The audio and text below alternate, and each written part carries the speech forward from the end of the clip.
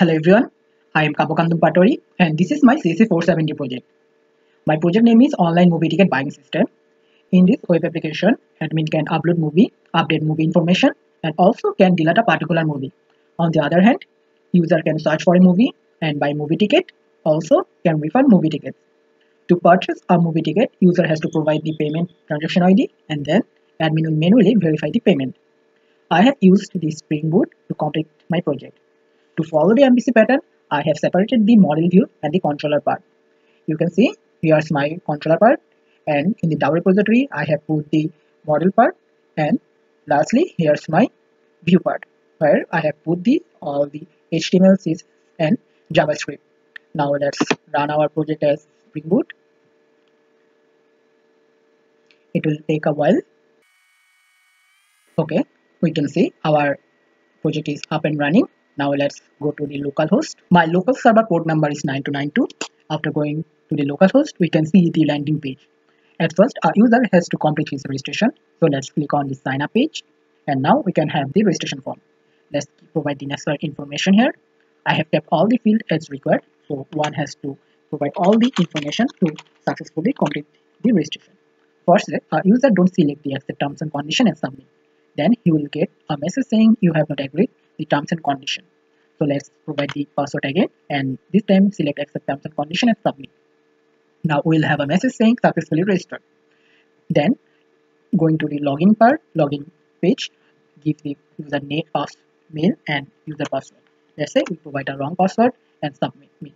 Then we'll have a message saying invalid username or password. Let's give the correct password now and try to log in. We can see we have successfully logged in and we are here in the user dashboard.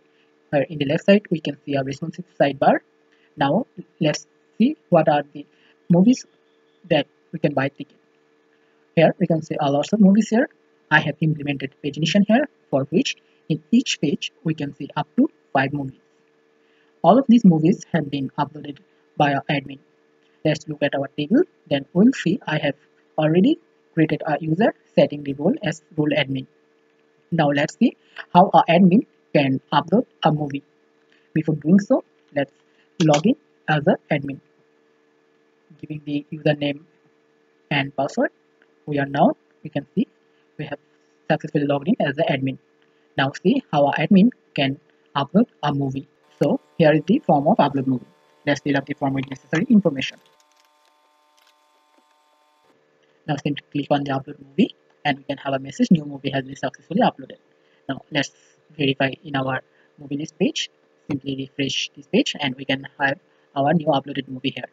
Now if admin wants to update any information regarding this movie, can click on the update button, and for say let's change Hawkeye to Hawkeye 2.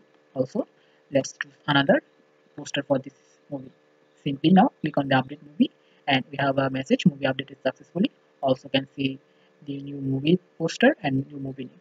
Let's verify in the movie list and we can also see the change here. Now for say the admin wants to delete this movie. For that he can click on this delete button and we can see the movie has been gone. Also movie has been deleted successfully, message has been arrived. Now we are interested to see how a user can buy movie ticket in this website.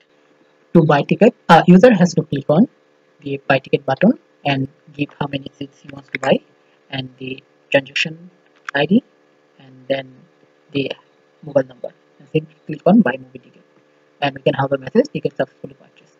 Let's buy another ticket. Now this time let's use the search functionality. From here let's select the Spider-Man No Way Home. Let's choose 8 tickets and give the transaction ID and also the number and click on buy movie ticket. Now let's see it in our my watch list. Now we can see our watch list is empty, and it is because if we see on our transaction history we can see our payment status is on process. This payment status will be updated from the admin end. Now let's go to the admin side and click on the update payment status. Let's update one and reject another one. Now let's check in our user side. We can see we have a payment status confirmed and another is rejected. And if we see in our watch list, we will see our watch list has a one movie ticket. Now for say, let's try another one. Let's approve, and we will see that on process has been changed to confirmed. And also here we can see another movie here. The admin can see all the transaction history by clicking on this all transaction history. Here you can see he has confirmed 2 and rejected 1. Now if a user wants to refund ticket, then he or she can click on cancel ticket and say he wants to refund 3 ticket. Simply click on refund movie ticket and we can have a message ticket has been successfully refunded and we have 5 tickets left. To verify it, we check our user profile. Now we can see we have 2,800 taka refunded. Now for say someone wants to refund 10 tickets but he has purchased 5 tickets. If we click on refund movie ticket, then we will see a message you have not purchased that many tickets. Now for say we want to uh, refund all of our ticket. For say simply click A and refund all our movie ticket. Then the movie will be gone from our watch list and we can see in our refund option now it is 5,200 and the last option is simply the logout. So that's everything about my project. Thank you very much.